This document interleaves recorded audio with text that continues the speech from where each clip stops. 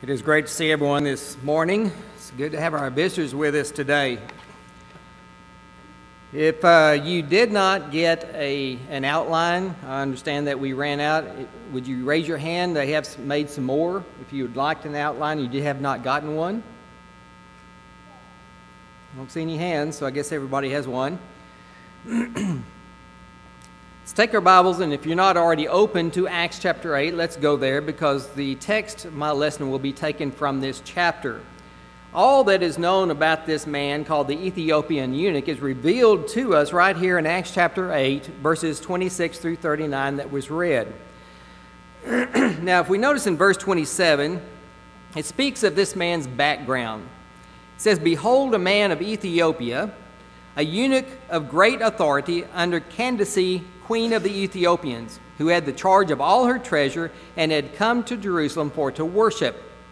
Here was a man of great authority. Evidently, this man was probably a foreign-born Jew, or maybe just a proselyte, but he had traveled over 1,000 miles to worship God in the city of Jerusalem according to Old Testament law. The queen under consideration here, whom he served, is really not named. In fact, the term Candace is actually a title that was given to the rulers of Ethiopia, much like the title Pharaoh was given to the rulers of Egypt. Now, some things, of course, are a mystery to us. God has not revealed every single thing to us in this book because the world could not contain it if he tried to. But inspiration really saw no need to give us the name of this Ethiopian eunuch, because really it's not that important. It certainly would not change the outcome of the lesson to be taught here. But there are many things that are important to us that has been revealed to us by the Holy Spirit for our benefit. Now, first of all, a very important thing to notice about this great and noble man is his attitude towards spiritual things. And I want to notice three things that reveal his attitude. First of all, we do notice that this eunuch is a sincere seeker. He was like that merchant man that Jesus spoke of in Matthew chapter 13, verses 45 through 46, who went about seeking goodly pearls. Now, as the eunuch studied and learned more as to what God required of him, he would readily pay the price of acceptance. But we have to understand also that sincerity alone does not prove our love to God. His having traveled such a great distance to be able to worship God is an indication that he thought that what he was doing is what God required of him to do. Surely he believed that what he was doing was right, to pay such a high price, both monetarily and physically, to be able to make this trip to Jerusalem. But you know, the Bible teaches that it is sincerity plus obedience to God's pattern that God has given us that is necessary for us to receive the blessings of God and to prove our love to him. Because you remember what Jesus said in John 14, verse 15? If you love me, do what? Keep my commandments. That's how we prove our love to God, is keeping his commandments, doing what God says to do. We also notice something about this eunuch is that he was a lowly learner. As Philip the evangelist arrived at the chariot of this Ethiopian eunuch, he noticed that he was reading his Bible from the book of Isaiah. I was trying to say Isaiah, but Isaiah. Now, the question that was asked by Philip and the eunuch's response indicated the sincerity and the humility of this queen's treasure. In verses 30 and 31 of our text, it says, "And Philip ran thither to him and heard him read the prophet Isaiah and said, Understandest what thou readest? And he said, How can I, except some man guide me? And he desired Philip that he would come up and sit with him. So this man here, this eunuch, willingly confessed his ignorance pertaining to the text that he was reading from, and he also earnestly showed his desire to understand what he was actually reading. So he had that same noble attitude that the Bereans had, in that they readily received the word of God. Now, we notice something about this eunuch and the Bereans together is that they were both noble in that they engaged in the searching and examining of the Scriptures. that they were both anxious for accurate answers as to the meaning and the proper application of the text, and both showed their sincerity and their love in their proper response to God's word, in that they accepted the truth into their lives. This man, this eunuch, is a great example to us as to how we need to react to the preaching of God's word also, that we need to learn what it is, understand the truth, and accept that truth into our lives. We don't need to be just hearers only, but we also have to be doers. But there's another thing that revealed the attitude of the eunuch, and that is that he was a faithful follower. Now, to be a faithful follower, one has to, just like the eunuch, have an open and an honest heart. When I'm talking about the Bible heart, I'm talking about this right here, the mind. This is just an old blood pump. But this is the Bible heart, and it is supposed to be honest, and it is supposed to be open. Faithfulness to God demands that we accept what is written in His book according to that which is given, and we are to make a change in our lives. It doesn't matter what I've been taught all of my life. It doesn't matter what I've been taught by someone who's very near and dear to me. What I need to know is what God said, because that's what's going to matter when judgment comes. An honest heart is willing to change if the evidence demands it. But having an honest heart alone still is not enough. The eunuch's heart was also attuned to an open Bible.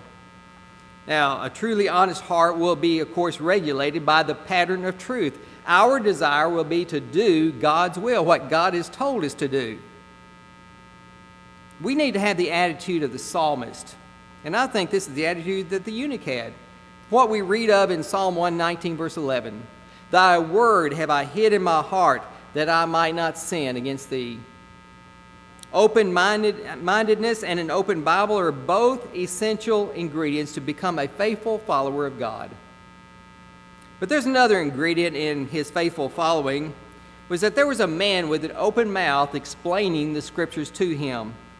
In verse 35 of our text it says, Then Philip opened his mouth and began at the same Scripture and preached unto him Jesus. Now this very clearly indicates to all of us that it takes more than just preaching the man, you also have to preach the plan. When Philip preached Jesus to the eunuch, we notice that he preached the pattern that was purchased by the Savior's blood. In Matthew 26, verse 28, we notice that Jesus shed His blood for the remission of our sins. And this is what, of course, Philip preached to him. He preached the pattern that was preached to those on the day of Pentecost by Peter and the other apostles in Acts chapter 2, verses 36 through 38.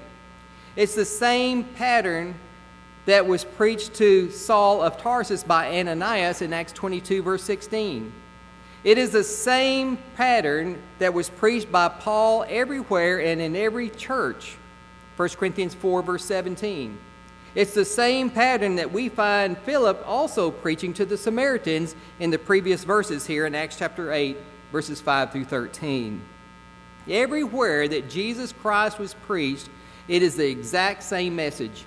It did not vary from individual to individual. It did not vary from congregation to congregation.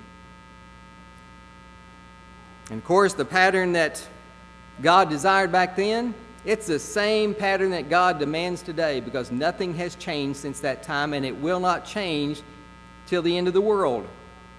To produce faithful followers of God, the man and his plan both have to be preached. And it's not just enough to follow it, we have to follow it faithfully. The Ethiopian eunuch, he is dead and gone, but his example and his attitude yet speak to us today. Now, the eunuch's Bible and his employment of it played a tremendous role in his conversion to Jesus Christ. We do notice that the eunuch did possess a Bible. He was reading from it on his way back from Jerusalem. Now, the eunuch could have reasoned from natural revelation to obtain a knowledge of God. In fact, the psalmist said long ago in Psalm 19, verse 1, The heavens declare the glory of God, and the firmament showeth His handiwork. Or as what Paul said there in Romans chapter 1, verse 20, For the invisible things of Him from the creation of the world are clearly seen, being understood by the things that are made, even his eternal power and Godhead, so that we are without excuse. The natural creation clearly points to a divine creator, but it takes special revelation for us to know what God specifically wants from us to be his faithful followers. Now, the Ethiopian eunuch, as well as men today, they need the truth to save them from their sins. Jesus clearly said in John 8, verse 32, that it is the truth that sets man free. It sets us free from the bondage of sin. Men need a Bible today, and they need to possess it just like that eunuch did. They need a translation of the Holy Scriptures in their language that conveys the message of the original autographs. We don't need a paraphrase. We don't need man's opinions or theological bias inserted within a text. We don't need a leather-bound book that has Bible written on it unless it truly is the truth of God. The special revelation from God, the power has the power to convert the soul, Psalm 19, verse 7. But here's something else about this eunuch and his Bible, is that he read his Bible. And that's a challenge for each and every one of us today. It's not enough merely just to own a copy of the Bible, but it has to be read and it also has to be understood. Dusty Bibles on the shelves, they don't have any conversion power. Neither do Bibles whose owners only read just a few verses of it in a haphazard fashion without any understanding at all. The eunuch read, and with some help, he understood God's will for man. You know, Paul said in Ephesians chapter 3, verse 4, whereby when you read, you may understand my knowledge in the mystery of Christ. He told Timothy in 2 Timothy 2, verse 15, study to show thyself approved unto God, a workman that needeth not to be ashamed, rightly dividing the word of truth. All men need to urgently and earnestly read and understand the truth in their lives so that they can have salvation. Otherwise, there will be none. Now, this eunuch, he read the Bible, and notice something that this Bible did for him. It took him to worship. The eunuch was a worshiping man. He had been all the way to Jerusalem, and now he was returning, according to verses 27 and 28. Now remember, under the law of Moses, all the participants, the males, about 20 years and up, had to go to Jerusalem 3 times a year for worship. During Passover, during Pentecost, also known as the Feast of Weeks, and the Feast of the Tabernacles. Apparently, the eunuch had been there for one of these times. But also we have to understand that at this point in time, we're in the New Testament, remember, that the old law has already been abolished. That happened at Christ's cross when he took that old law and he nailed it to the cross and took it out of the way, Colossians 2, verse 14. So that old law is no longer in effect. So this eunuch is only considering a part of God's law, and therefore he was in error in the type of worship that he was offering unto God. Was he religious? Yes. Was he sincere? Absolutely. But he was sincerely and religiously wrong because he failed to handle the Word of God aright. You know, there's so many people today just like that eunuch. They're sincere and they are religious, and their Bible takes them to some type of worship. But their worship is in ignorance because they don't serve God according to the pattern that's given to us in the New Testament. Men today have to understand that we are to worship and we are to serve God under the law in which we live. Remember what Jesus said in John 4, verse 24? That we are to worship God, and we're to worship Him in spirit and in truth. Taking all of God's Word into consideration and handling it aright is the only way to overcome vain worship. Now, God's people, of course, they need to let their Bibles take them to worship. They need to read and obey the Bible in order to be in a right relationship with God and to be able to worship Him acceptably. They need to let their Bibles authorize their actions in worship and also in life, which of course would take them to worship. And if they would do this, then there would be no factions, there would be no divisions, and then true unity would then reign among men. The eunuch's Bible took him to worship over 1,000 miles away. How far will your Bible take you? Will it take you just a few blocks or even that far? And how often will your Bible take you to worship? Now, the eunuch made a decision that was based upon the Bible. Now, to be saved, of course, the eunuch had to know something about Jesus. And that's exactly what Philip did. He preached unto him Jesus. Beginning in the scriptures there in Isaiah, he began to preach to this eunuch the man that would save his soul, the Savior of the world. Now, the eunuch not only had to know something about Christ, but he also had to know how to get into Christ. And again, that's what Philip did, because he taught him about the necessity of baptism. Did you know there's only 2 verses in the whole Bible that tell us how to get into Christ? They're found in Romans chapter 6, verse 3, and Galatians chapter 3, verse 27. And both of them say that we're baptized into Christ. The only way to get into Christ, where all spiritual blessings are found, Ephesians 1, verse 3. Now, we don't hear exactly what Philip said about baptism, but we do know that he taught about it. Because as they were traveling along, it says that they came to a certain water, and the eunuch said, "See, here is water. What doth hinder me to be baptized?"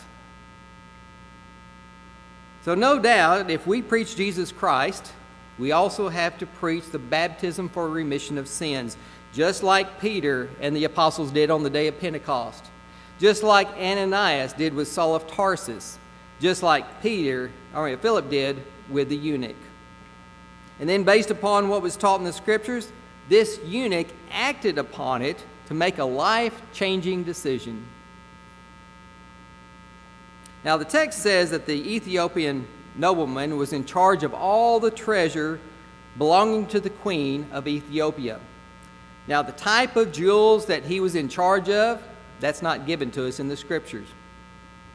The value of these jewels is also not given to us.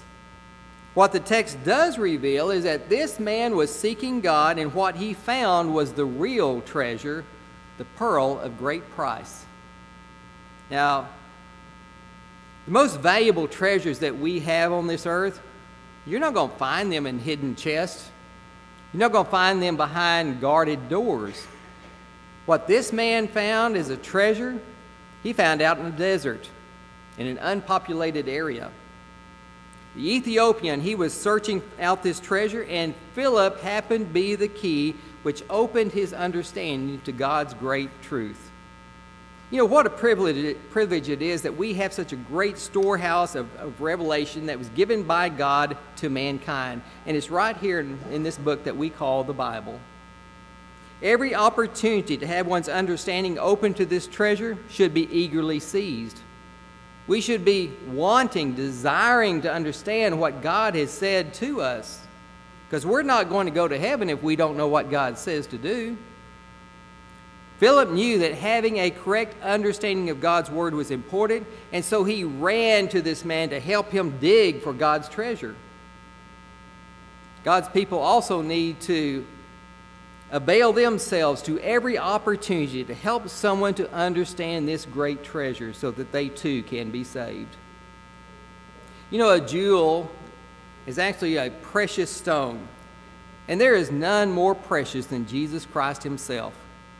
In fact, Jesus is described throughout the scriptures as that rejected stone. Psalm 118, verse 22. Acts chapter 4, verse 11. He's described as that spiritual rock. 1 Corinthians chapter 10, verse 4. And also that foundational rock upon which he was going to build his church. Matthew 16, verses 16 through 18. These are some of a few of the precious gems that sparkled before the eunuch's eyes as he was reading the scriptures. And it's what Philip was explaining to him. There is no treasure that can even compare to the knowledge of Jesus Christ and being in his kingdom. I want you to listen to the words of the wise man many years ago in Proverbs 20, verse 15. There is gold in a multitude of rubies, but the lips of knowledge are a precious jewel. Christ is precious because of his very being, because of who he is, and because of what he has done for you and I. If only the knowledge of Christ would sparkle in our eyes like it did in the heart of the eunuch that day as Philip was explaining those scriptures. Upon the eunuch's obedience to the truth of God's word, we're told in verse 39 that there was great joy. You know, Satan can deceive man into thinking that sinful pleasures are really all the joys that we need in this world. And the world seeks for enjoyment, but it's usually based upon external circumstances. And, of course, they do oftentimes find temporary satisfaction. Sin does that. We're told about that sin does give pleasure. Hebrews 10 verse 25 talks about the pleasures of sin for a season, but they only last for a little while. Many find temporary satisfaction in sin, but the thing is, they will always end up with fearful eternal consequences. Sin does not bring us closer to God, it separates us from our God. And yes, they may seem pleasurable for a while, for a season, but they quickly vanish away. Being submissive to God is the only thing that will bring internal and external joy and peace, despite the circumstances that we have to live in this life. So with the right attitude, the Ethiopian nobleman, he searched the right way for the right treasure. Now, to start with, he was sincere and he was religious, but there was no doubt that he was lost. But through his continued sincerity and his diligence to be able to search the Scriptures, through the help of Philip, he found salvation in Christ Jesus. Now, the same gospel that he obeyed back then is the same gospel that is available to us today. Like I said, it's not going to change as long as this world lasts. Now, he believed the Scriptures and what the Scripture said about Jesus Christ. And he was willing to change his worship and his ways according to the pattern of God's Word. That's what we call repentance. And he confessed Jesus Christ with his mouth that he was the Son of God. And he was baptized into Christ for the remission of sins. And it wasn't until that point that he found true joy. There is no joy outside of Christ, only sin and death. But through Jesus Christ and the sacrifice that he made on our behalf, we have the opportunity of eternal life in heaven with God forever. But we have to submit to his pattern just like the eunuch did. There's someone here this morning who has never named the name of Jesus Christ. Maybe you're not in Christ because you've never been baptized into Christ according to the Scriptures, according to the pattern given by God. You have that opportunity this morning. If you are a child of God and things are not right in your life, we encourage you to make that change before it is eternally too late. You have the opportunity right now once you respond to the invitation while together we stand and sing.